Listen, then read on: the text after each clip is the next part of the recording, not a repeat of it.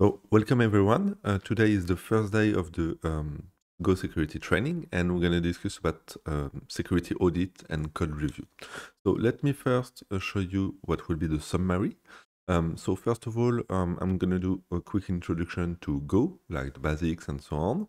We're going to discuss about the Golang ecosystem, so all the toolchain, the compiler, how it works, and so on. We're going to then discuss about all the design and security that have been put in place in Go that are already there by default. So especially giving you a bit more detail about the Go runtime, how the memory and the garbage collection is working, speaking a bit about concurrency and especially error handling. That is something pretty important for the next part of the training. Then we're going to go over the most common vulnerabilities that you will find in Go.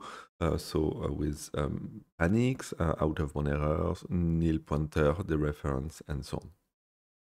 Finally, regarding vulnerabilities, we're going to discuss about some advanced vulnerability involving like unsafe code, all the issues that can occur in memory, everything regarding also race condition, data race, and so on.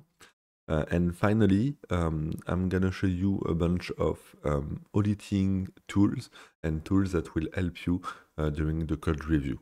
It's a bunch of tools that are open source, that are well used, and that are definitely worth it even for developer and so on to directly put that into your CI in order to detect any issue each time you are doing any pull request or something like that.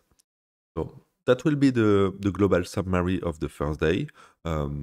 It will be huge in terms of content, and you will learn a lot of stuff, and especially you will learn a lot regarding the internal of Go. So I hope you appreciate and see you on the next video.